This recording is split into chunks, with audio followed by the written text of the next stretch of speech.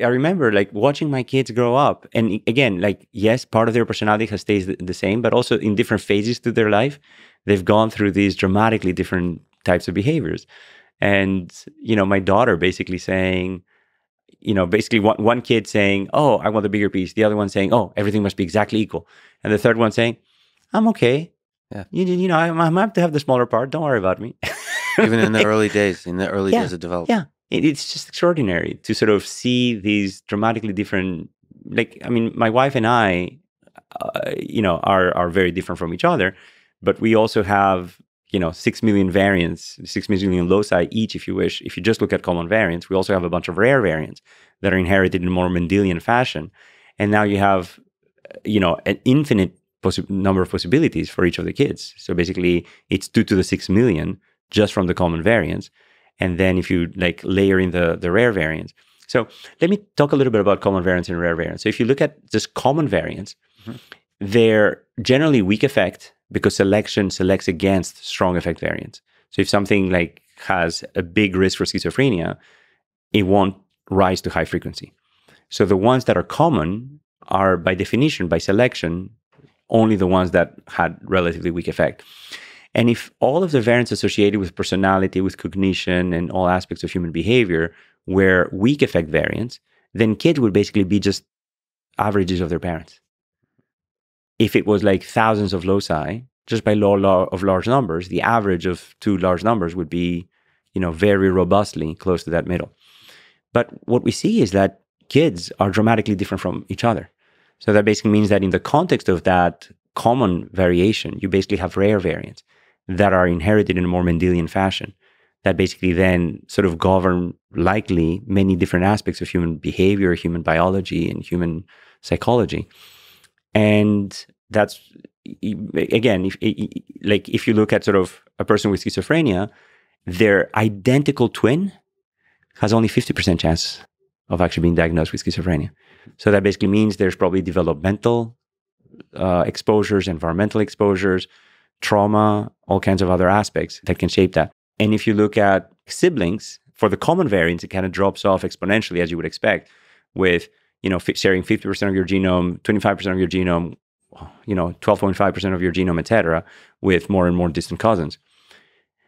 But the fact that siblings can differ so much in their personalities that we observe every day, it can't all be nurture. Basically, we've like, again, as parents, we spend enormous amount of energy trying to fix, quote unquote, the nurture part, trying to, get them to share, get them to be kind, get them to be open, get them to trust each other, like overcome the prisoner's dilemma of, if everyone fends for themselves, we're all going to live in a horrible place. But if we're a little more altruistic, then we're all going to be in a better place.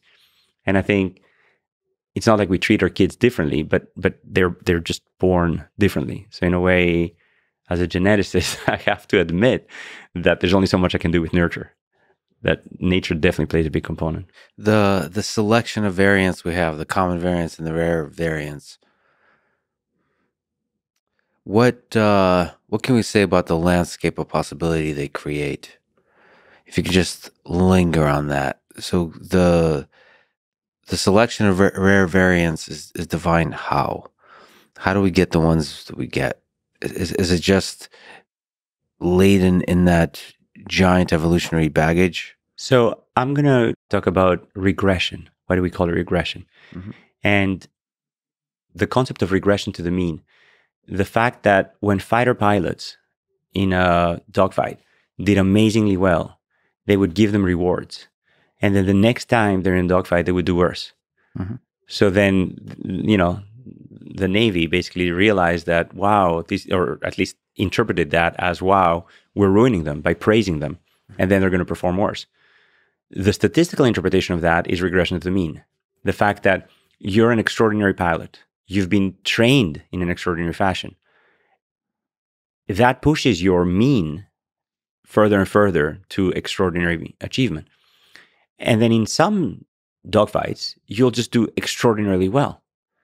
The probability that the next one will be just as good is almost nil, because this is the peak of your performance. And just by statistical odds, the next one will be another sample from the same underlying distribution which is going to be a little closer to the mean. So regression analysis takes its name from this type of realization in the statistical world. Now, if you now take humans, you basically have people who have achieved extraordinary achievements. Einstein, for example, you would call him, for example, the epitome of human intellect. Mm-hmm. Does that mean that all of his children and grandchildren will be extraordinary geniuses? It probably means that they're sampled from the same underlying distribution, but he was probably a rare combination of extremes in addition to these common variants. So you can basically interpret your kid's variation, for example, as, well, of course, they're going to be some kind of sampled from the average of the parents with some kind of deviation according to the specific combination of rare variants that they have inherited. So, given all that, the possibilities are endless as to sort of where you should be, but you should always interpret that with, well, it's probably an alignment of nature and nurture. And the nature has both the common variants that are acting kind of like the law of large numbers and the rare variants that are acting more in a Mendelian fashion. And then you layer in the nurture, which again, in everyday action we make, we shape our future environment. But the genetics we inherit are shaping the future environment of not only us, but also our children. So there's this weird nature-nurture interplay and self-reinforcement where you're kind of shaping your own environment, but you're also shaping the environment of your kids. And your kids are going to be born in the context of your environment that you've shaped, but also with a bag of genetic variants that they have inherited. And there's just so much complexity associated with that. When we start blaming something on nature, it might just be nurture. It might just be that, well, yes, they inherited the genes from the parents, but they also, were shaped by the same environment. So it's very, very hard to untangle the two. And you should always realize that nature can influence nurture, nurture can influence nature, or at least be correlated with and predictive of, and so on and so forth. So I love thinking about that distribution that you mentioned. And here's where I can be my usual ridiculous self. And I sometimes think about that army of sperm cells, however many hundreds of thousands there are. And I kind of think of all the possibilities there, because there's a lot of variation, and one gets to win. Is that it's not a random one? Is it a totally ridiculous way to think about? No, not at all. So I would say evolutionarily, we are a very slow evolving species. Basically, the generations of humans are a terrible way to do selection. What you need is processes that allow you to do selection in a smaller, tighter loop. Yeah. And part of what, if you look at our immune system, for example, it evolves at a much faster pace than humans evolve, because there is actually an evolutionary process that happens within our immune cells. Mm-hmm. As they're dividing, there's basically VDJ recombination that basically creates this extraordinary wealth of antibodies and antigens against the environment. And basically all these antibodies are now recognizing all these antigens from the environment, and they send signals back that cause these cells that recognize the non-self to multiply. So that basically means that even though viruses evolve at millions of times faster than we are, we can still have a component of our cells which is environmentally facing, which is sort of evolving at not the same scale, but very rapid pace. Sperm expresses perhaps the most proteins of any cell in the body. And part of the thought is that this might just be a way to check that the sperm is intact. In other words, if you waited until that human has a liver and starts eating solid food and, sort of filtrates away, or kidneys or stomach, etc. Basically, if you waited until these mutations, manifest late in life, then you would end up not failing fast, and you would end up with a lot of failed pregnancies and a lot of later onset, psychiatric illnesses, etc. If instead you basically express all of these genes at the sperm level, and if they misform, they basically cause the sperm to cripple, then you have, at least on the male side, the ability to exclude some of those mutations. And on the female side, as the egg develops, there's probably a similar process where you could sort of weed out eggs that are just not, carrying beneficial mutations, or at least that are carrying highly detrimental mutations. So you can basically think of the evolutionary process in a nested loop, basically, where there's an inner loop where you get many, many more iterations to run, and then there's an outer loop that moves at a much slower pace.